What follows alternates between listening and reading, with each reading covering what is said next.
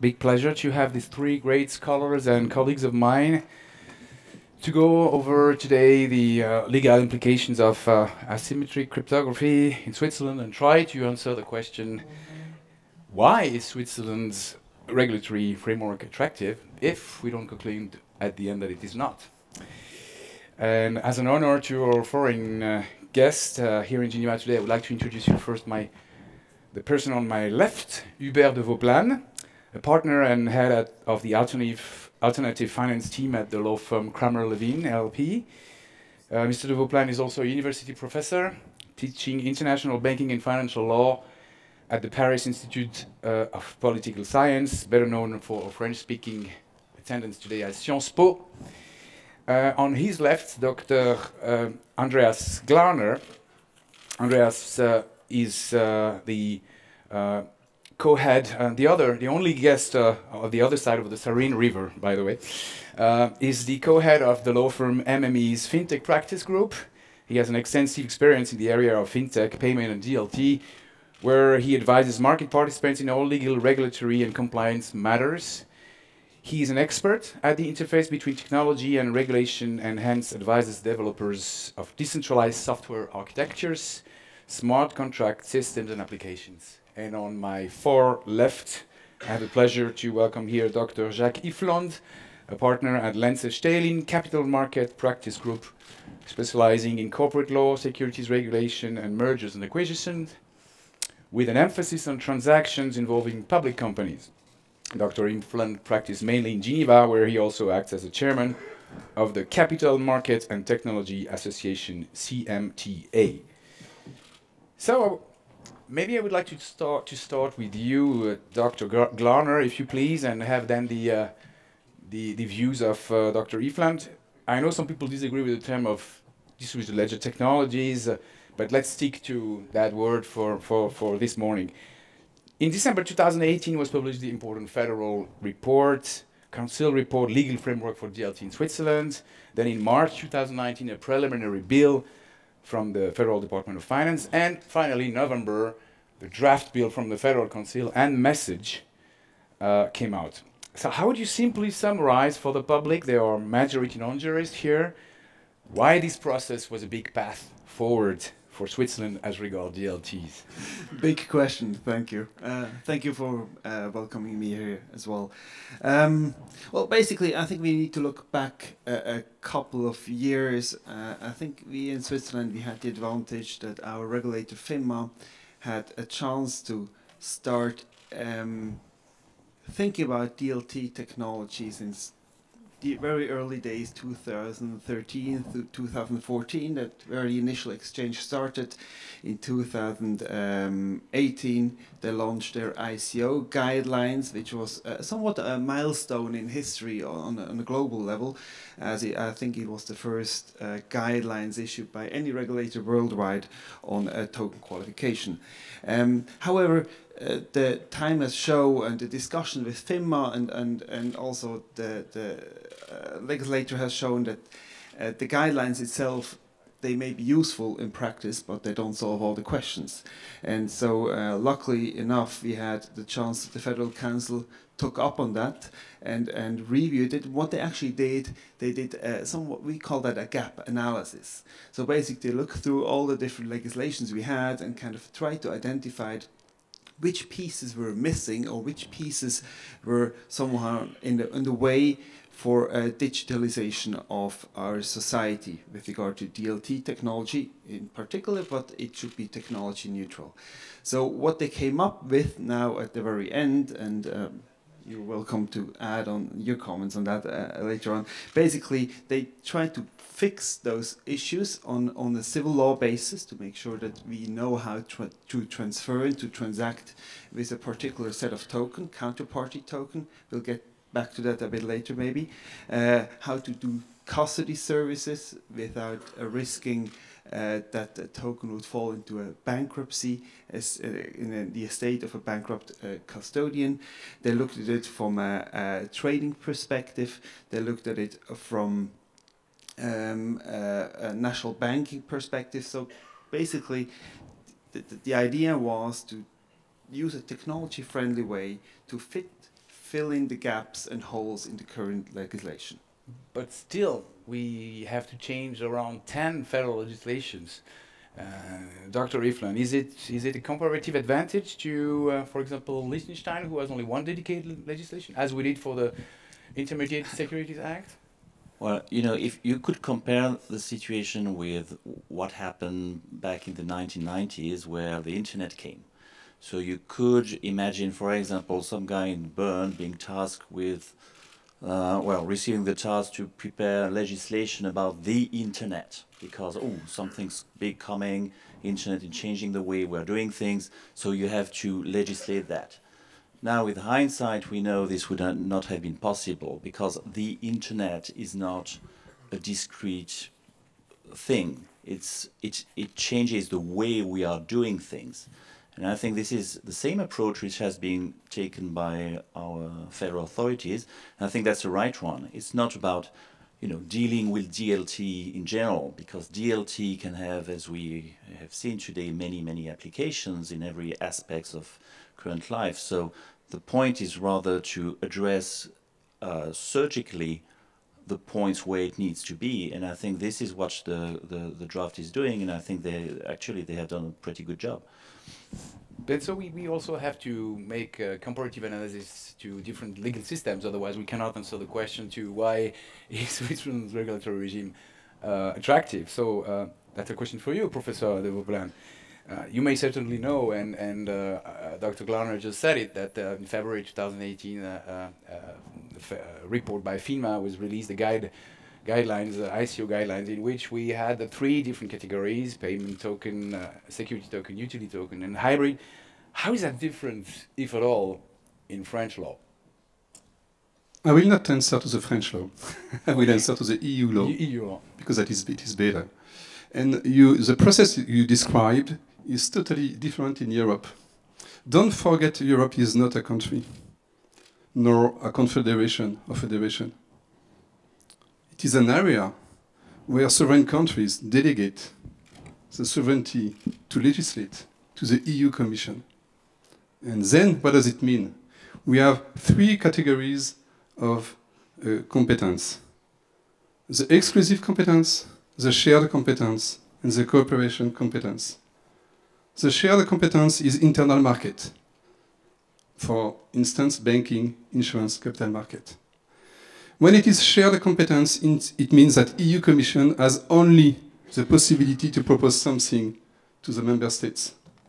If it is not a shared competence, it could be a cooperative competence, this is not the case, or an exclusive competence, which is not the case too.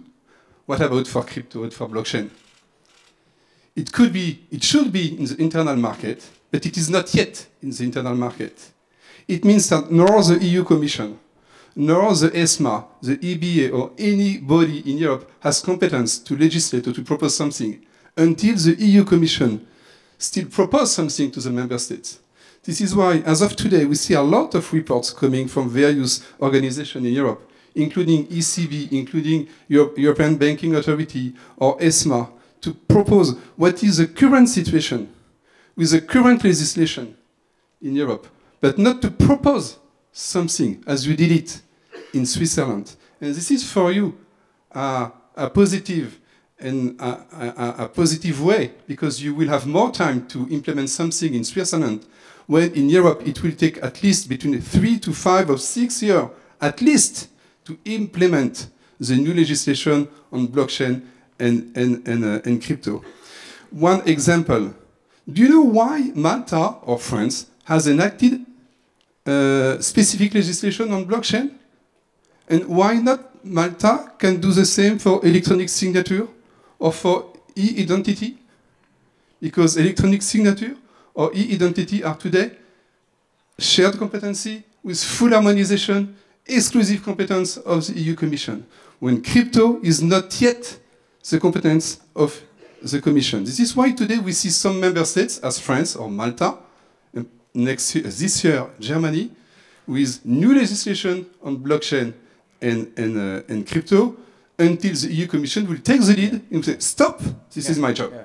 So would that be short-term initiatives, the chance from the Liechtenstein to have addressed the dedicated blockchain act? You think it's you're running against time here, according to what Professor DeVauplane just said, Andreas, from a Liechtenstein perspective? Well, I believe the Liechtenstein perspective and the way they have done that is a completely different path than Switzerland has taken, and the EU obviously also needs to take. But it's also a different path than other jurisdictions like Malta or Gibraltar take.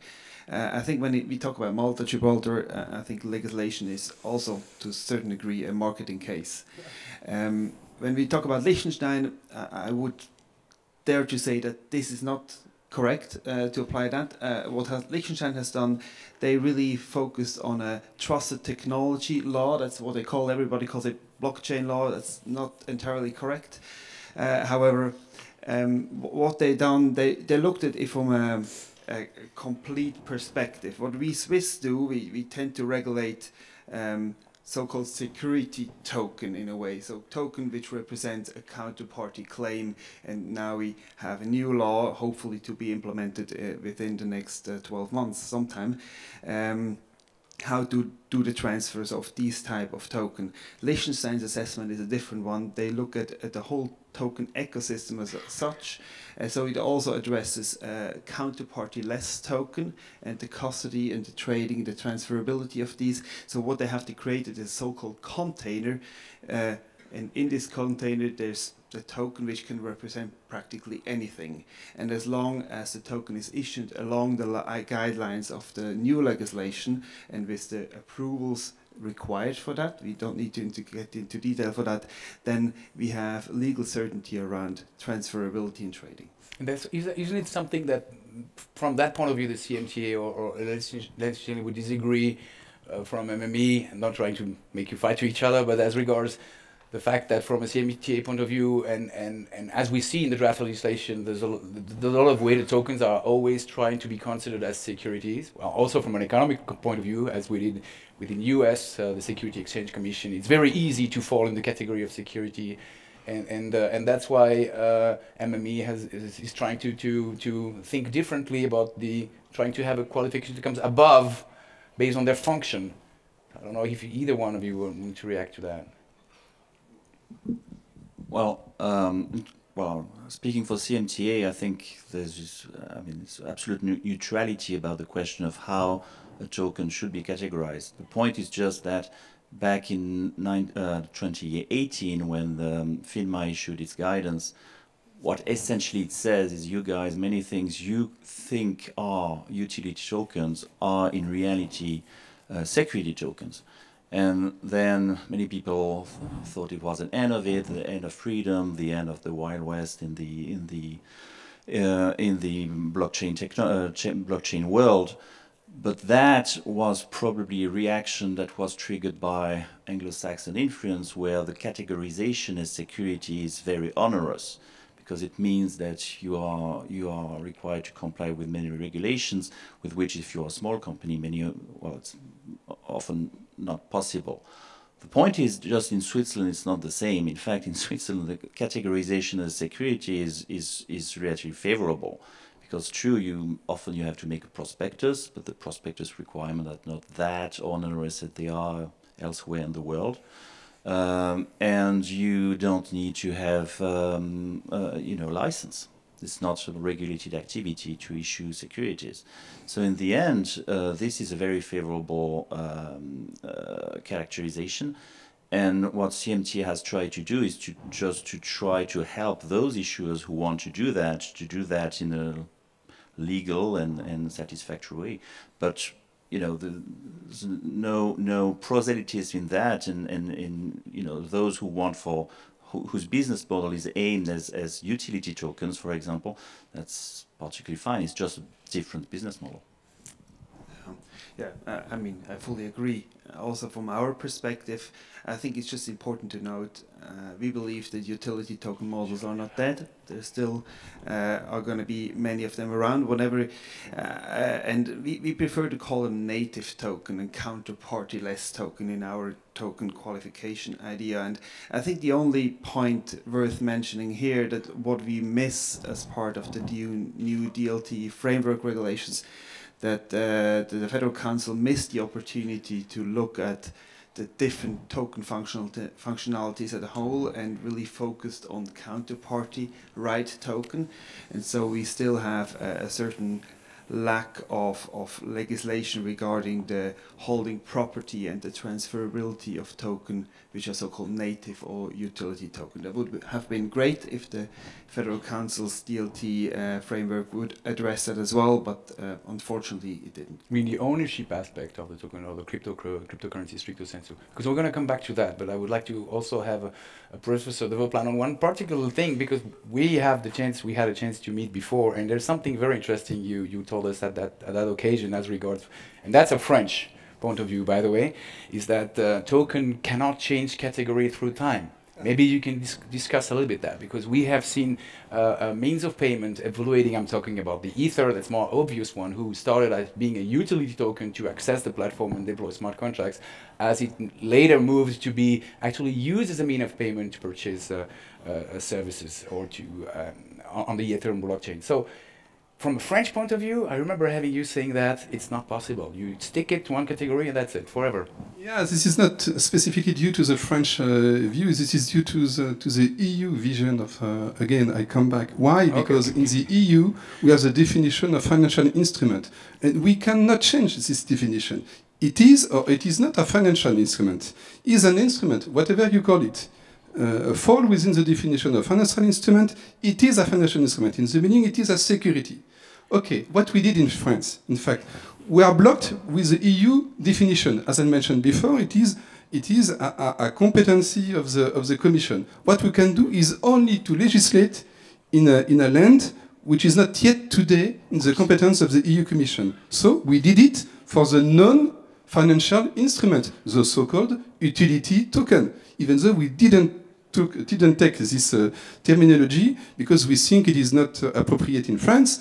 But this is why we have a legislation where, because it is not a security, because it is not a financial instrument, it is something else, something different, which fall not in an area which is covered by the EU Commission. And then, if you look about the last paper published few days before Christmas last year by the EU Commission, which is interesting because it's the first step of the EU to say, stop, I will now take the lead. I will take the lead because first I will make a consultation. This is the purpose of this paper. In this consultation, one of the questions is taxonomy. Whether or not and how EU will categorize tokens, and whether or not we need to take this description in Switzerland, for instance, or another one. And if you look about this consultation, which is free to the EU Commission website, of course, if you look about this consultation, you will see that, okay, for the EU Commission, there is it is black and white, again. It is token are somewhere in one EU definition. And in this case, EU Commission has nothing to do because it is yet covered by the EU regulatory framework, or tokens are not covered by any EU definition. In this case, EU Commission will propose a new draft of regulation for those tokens. Again, black and white. But the reality is, of course, gray. And how we can do, as you mentioned before in our discussion, when tokens have a double capacity to be a payment, an asset, and potentially an asset which is an underlying asset which is a security. We'll see what the EU Commission will propose, but as of today, keep in mind this very strange aspect about the possibility to do something in each member state. By the way, Gibraltar is a strange animal. Liechtenstein is not part of, as for you, is part of the EEA. And as you know, the EEA has very various possibilities to follow the EU legislation. If I look about Switzerland, for instance, you keep your own power to accept the EU legislation, but you know that the EU Commission has some if we have constraints. The choice. Exactly. If we have the choice. If you have the choice. And look about the EU Commission position about the Swiss Stock Exchange. And they refuse to renew the recognition. Yeah, so we have another problem. We have some few time left. We have another problem that's interesting and could imply you three. It's the non-recognition from the legal regime. So really, legally speaking, no one owns data. Legally speaking, no one owns a crypto. No one owns a token. And we see this discrepancy with common law jurisdiction, where it's much easier to at least recognize. There was this High Court of Justice in UK ruling where people recognize the right, also like a property on Bitcoin.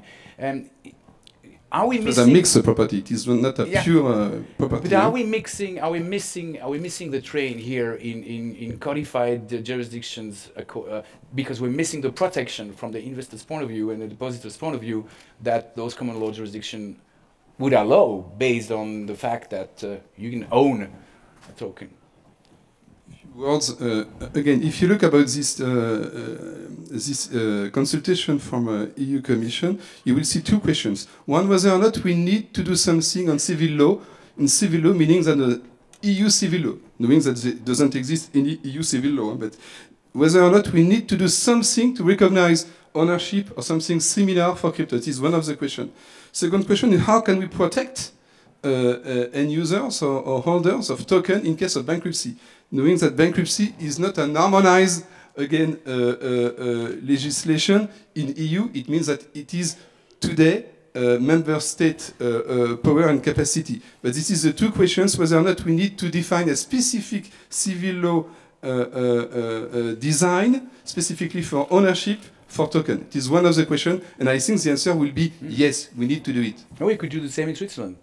Yeah, right? we should. And then Dr. Iffland. I think at the end of the day, blockchain or DLT-based token do have a lot of elements which are similar to non-property rights with the exclusive control they provide. So what we have seen now in the draft of the DLT regulations related to custody and the right to make sure that token being held with a custodian don't fall into the bankruptcy estate, as they can be segregated.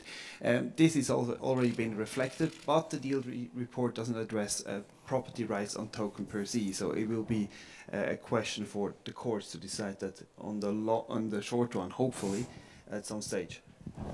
Yes, but in fact, the draft legislation does address many of these questions. For example, who is the legal owner of a security?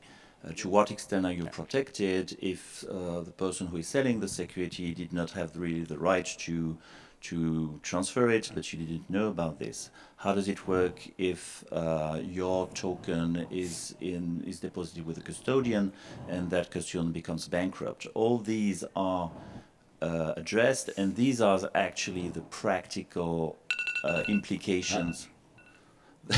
I suppose it means time's up, right? No, but you're absolutely correct. But like to it offer only is being addressed with regard to security token. So all the other token, Bitcoin, Ethereum, all those token types out there, they're not being addressed.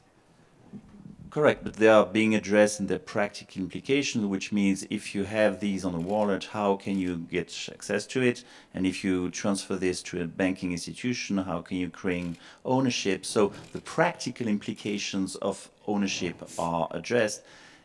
But if you look at, in the civil code, a general definition of what property is, you will not find it, because this is not the way our legislation works. It's not about dogmatic construction. It's about general principles which are then applied by courts to determine what it means. So I think we're in perfect tradition of Swiss law there and dealing with the practical implications rather than, the general theory of property or things like that. We have to finish there, but I want to address the very last question with a short answer to each of you three, as regards the fact that in Switzerland we had a chance to see the blockchain Ethereum being developed. Do you think from that chronological advantage, Switzerland could be the first country to issue a stablecoin, a public stablecoin, a CBDC?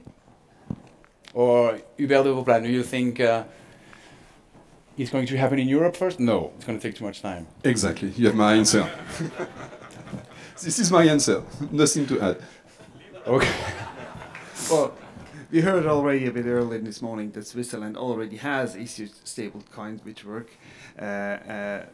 Stablecoin based on fiat assets. We already also have a project which has been launched last September with a stablecoin launched on gold, so a property in gold, not a Still though counterparty private, but from the SNB's point of view, from the asset-backed. I mean, SME one-to-one, is looking into that deeply, but obviously there are a lot of challenges. I doubt that Switzerland is going to be the first jurisdiction in the world. Final word for Dr. Iffland. Final word, in my view, the natural issue of stablecoin logically would be the Bank of International Settlement, which happens to be based in Switzerland. Because in reality, it's exactly what it does, right? It has deposit of various currency for various central banks. So if the bank was tokenizing these, you would have stable coins. So that would be the natural issuer for this kind of instrument. We'll see. I thank you very much to the panelists. I think we can applaud them. Thanks.